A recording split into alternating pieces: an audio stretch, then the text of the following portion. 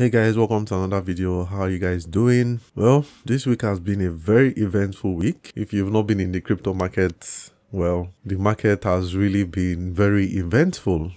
So let's just get started with Bitcoin. So as we can see with Bitcoin fell all the way from $52,000 thereabout all the way back down to $45,000. So this was a, let's say this was a 20% drop basically. So now, let's answer the question. Is this abnormal and should you be worried, right? I mean, it is out of the blue the way it actually sharply fell. But then again, Bitcoin has done this in the past, right?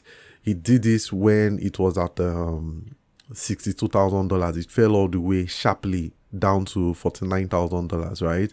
Multiple times in Bitcoin's past, it has done something like this. If you guys remember, for a while, I've been telling you guys where the levels are, where the resistances are, where the supports are. And in last week's video, I told you guys that when Bitcoin closes above $51,000 and $52,000, right, it should continue to go up. But I also told you guys that you should also still keep your buy limit at $45,000 because that was where the support was and the market had not gotten to that level in a while. Because one thing is that when the market breaks a resistance, it comes back to retest it as support. And currently now, what the market currently did was just retesting its support. So as you can see, the market sharply fell all the way from $52,000 and where did it settle around? It settled at $45,000. It even came down as low as $42,000, right? But it came back sharply above to rise above $45,000. So right now it's sitting at around $45,000. So if you want to buy some Bitcoin, now is the perfect time to buy some Bitcoin, right? So is this a bad thing that it actually happened? No, it's actually perfect. In fact, it's very healthy for the market to do this. So should you be worried? Absolutely not. The market is doing exactly what it's supposed to do. So obviously, since Bitcoin actually came down this much, it's definitely going to affect the rest of the market as well, which means more buying opportunities for you in those other affected markets. So let's take a look at some of the other affected markets. So this is Ethereum Classic. I reviewed this as well last week. Last week when I reviewed Ethereum Classic, it was sitting at around $75 thereabout. And I believe I told you guys to actually get into the market if you would like to, because chances of the market continuing on to the top was high. But since Bitcoin happened and came back down in price, we can see that Ethereum Classic has come back down to retest its support again. So the market broke resistance, which was $57, which I said was a very significant level for Ethereum Classic to break. Immediately broke it. It was just a matter of time for it to start going up, and it started doing that. But now, since Bitcoin came down in price, it has come back down again, back down to the $55 level, and it's currently sitting at around that place. So if you would like to buy some Ethereum Classic, now is the perfect time to buy it. That significant level that is right to buy it at, the market is currently there, so it's perfect time for you to buy some Ethereum Classic. And you can also still set another buy limit at the $30 to $40 range. So you can still set another buy limit there just in case if the market comes back down to that area, you can still pick up some cheap Ethereum Classic at that price. But right now, Ethereum Classic is just at the perfect price to get it. All right, so let's talk about VeChain. VeChain, as at last week, I was telling you guys it had broken its major resistance of 14 cents and it was starting to move on to the top. But since Bitcoin happened again, it has actually broken back below that significant level of 14 cents. So as long as it currently sits below that level of 14 cents, chances are it could go lower. But let's just see what Bitcoin does. And it's currently sitting at around the price of 11 cents. So what you could do is buy some VeChain at current price, because everything right now is just at a bargain, right? So buy some VeChain at current price and also still set a buy limit at the 9 cents range. And then if the market comes back down there, you just get in for some cheap VeChain, right? So if you're interested in that, this is what you should do. At least that's what I'm personally doing. All right, so let's take a look at Luna. This is a crypto that one of you guys actually told me to review. And by the way, guys, like I said, I review cryptos every week. So if you have any crypto whose price you would like me to look at, just leave it in the comment section down below and to show up in next week's video. So when I'm doing my review next week, your crypto will be among the ones I review. So this is Luna. If you want to get into some Luna, just set your buy limit at $35, because since it has broken this resistance of $35, as you can see by this huge move and this huge breakout, it's coming back towards that area to retest it. So chances are when it retests it, it will start moving to the top from there. So the plan for Luna is set a buy limit at $35 and just wait for the market to come down there, and then it can pick up your order and then you take it all the way to the top. But if you are scared of missing out and you think the market will just keep pumping from here, you can put in 10 to 20% of your cash reserves and just buy some Luna at present price, but make sure that you set the rest of your order at $35. All right, so let's take a look at Mask. This is one that I reviewed last week as well, and I told you guys to actually buy it at its price of $11 to $12 because the market was actually starting to slow down around that area. So clearly, if Bitcoin had continued to move, or if Bitcoin was just moving, it most likely would have moved up from there. I also said last week that you should still put your buy limit at the $8 level. As you can see, the market still came back down. So it's still at around that level. It's currently sitting at about $8.50. So what you can just do is, if you would like to buy some Mask, well, now is the perfect time to buy it. The market just basically came back to retest support. Remember what I usually say, when the market breaks a resistance, if it breaks a level, a very significant level, you can see the market, it held this level, held it down. The market came back down. It came back to that level, kind of held it down a little bit before finally breaking out. When the market breaks out of a level like that, it comes back down to retest it. And that's exactly what it has done right now. So what happens next after this is the market now continues back to the top side because it has retested it to see if, basically what the market does is that when it breaks a resistance, right? Resistance keeps the market down, support keeps the market up. So when the market breaks a resistance, what is keeping it down? Breaks it to the top side. When it comes back to retest it, it's coming back to retest it to see if there are actually truly buyers at around that level, if there are buyers there that want to push the price to the top side. So people like you now, people like me who set our buy limits at these areas are the people who actually push the price to the top. But if there are not people, if there's nobody here, right, or if there are not enough people here who want to buy this market than people that want to sell the market will just fall right back through to a level where there are people who want to buy the market than people who want to sell the market, right? Because what moves the market up and down is people who are just buying versus people who are selling. So I say I want to sell this today, and this other party say they want to sell it. Who basically has more followers on their side, or who basically has more people on their side, are the people who determine the movement of the market at that given time. Now, this doesn't mean it's the overall people who are holding that particular coin. Like for example, now Bitcoin crashed in price, right?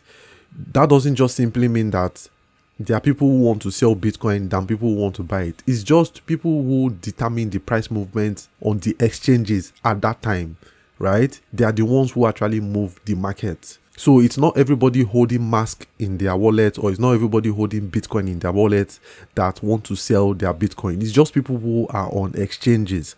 Whatever is moving the price right now in the crypto market is just what is on the exchanges and not what is on people's hands. Okay, so what I just said right now, of people who want to sell are more than people who want to buy, right? It is true, but it is not true for the overall people that are holding that asset in their hands. It's just what is on the exchanges that is just determining the price of what's happening in the crypto market. Okay, please, if you don't understand that, please ask me in the comment section down below, or you can rewatch these parts but please ask me in the comment section down below, because when you understand that, you will not have fear. Your fear will basically be less, because you will just know that whatever is moving the price is just what is on the exchanges, and what is in people's hands are way more than what is on the exchanges. Okay, so what is in people's hands are locked away in their private wallets. The exchange doesn't have that data, right? But what is on the exchange has data, and that is what is determining how much price moves up and how much price moves down. And people actually manipulate the market this way.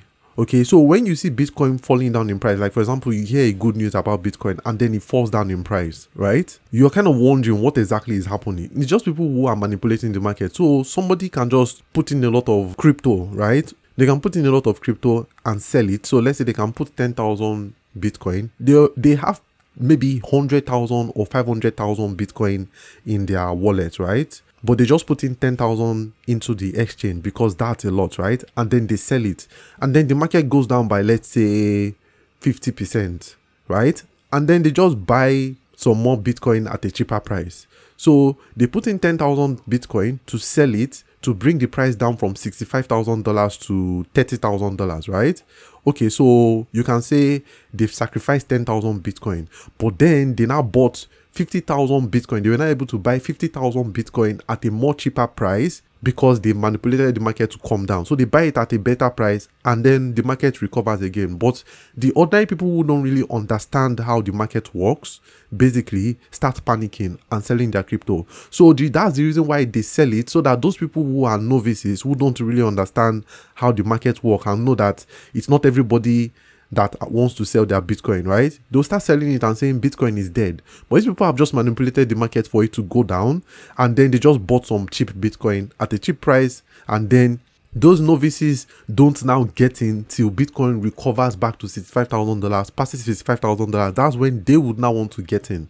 But the thing is that when you're getting in at a higher price, you're basically getting lesser Bitcoin that you had gotten when you bought it at $40,000. So coming back to Mask, I know I've spoken too much. It's just that people who wanted to sell were more than people wanted to buy. That was why it dropped from, because if you remember, it was holding very well at $12, right? But then the people who want to sell, because of the selling pressure from Bitcoin, there were people who were now selling Mask as well. But then look at where they sold it to. They sold it to the level of $8.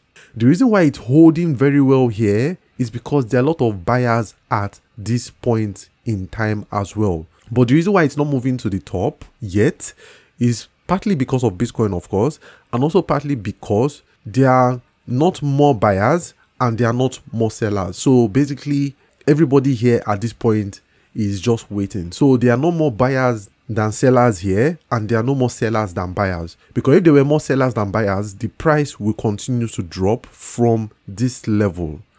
Okay, so when buyers and sellers are kind of equal in numbers, that's when you get the market that is stagnant, that's not actually really doing anything. It's just kind of like sitting at a price, more or less. It's the same thing that was happening here when it was slowing down. And when that happens, most likely the market then starts moving to the top side, because it has kind of sat around that place for a while. Before you know, buyers will take charge and start moving the market to the top side. I'm sorry, I know I've spoken too much. I just wanted to explain to you guys to kind of understand what happens when the crypto market actually falls and when the crypto market actually moves up. So once you understand the mechanics of how it works, you would actually worry less, and whenever the market drops in price, you would actually see it as an opportunity to buy. You would just basically set your limit. That is why I do these videos every week, to tell you, okay, this is the perfect place to buy, so this is the perfect place to sell. And I would also say to you guys, and I always say it, whatever I say is not financial advice, and you should always invest what you're willing to lose. So you should never invest more than you're willing to lose, meaning the market has a mind of its own.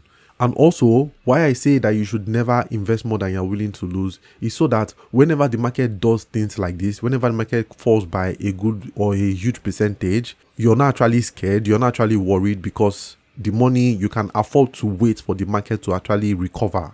But if you can't wait and you need to use the money tomorrow, like for your rent or for something like that, then you start panicking and you start selling the market when you're not supposed to sell it, and then you just end up losing money. And then when the market starts recovering, you start regretting it. Anyways, that's enough of me talking. I'm sure you guys don't even really care about that. Let's just move on to the next one. All right, so this is XRP. Now, the reason why I'm bringing in XRP right now is because XRP is sitting at a very great price.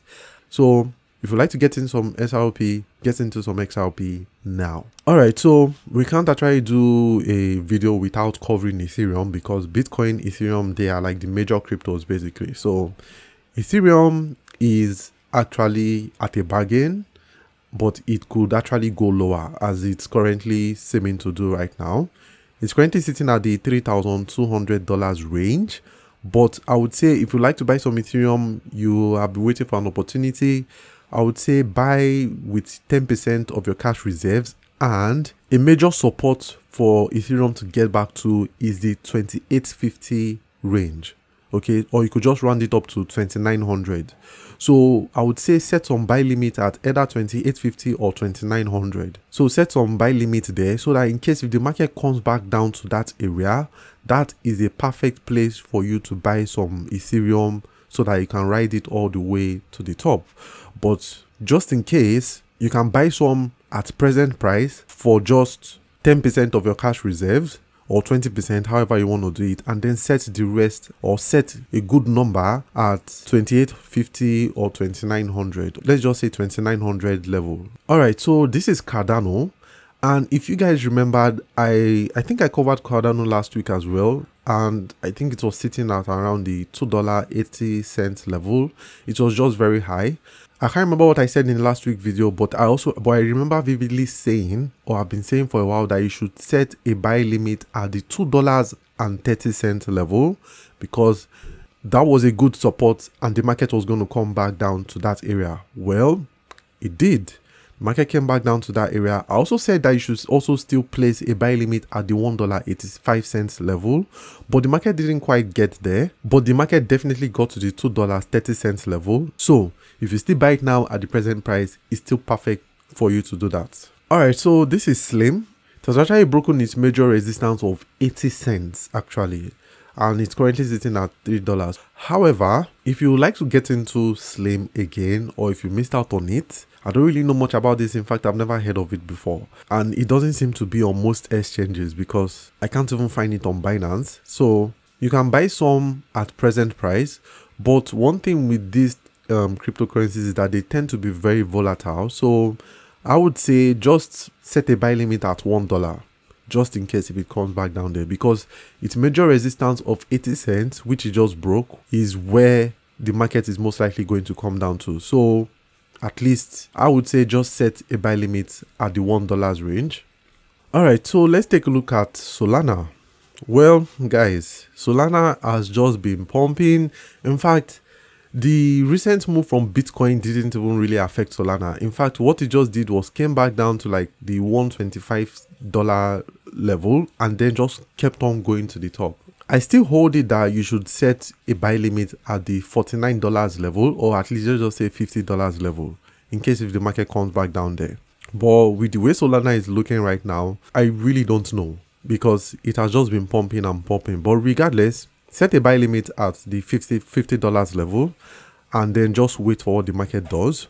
But if you would like to get into some Solana right now, the market seems to be slowing down a little bit. It's currently sitting at around the $179 level.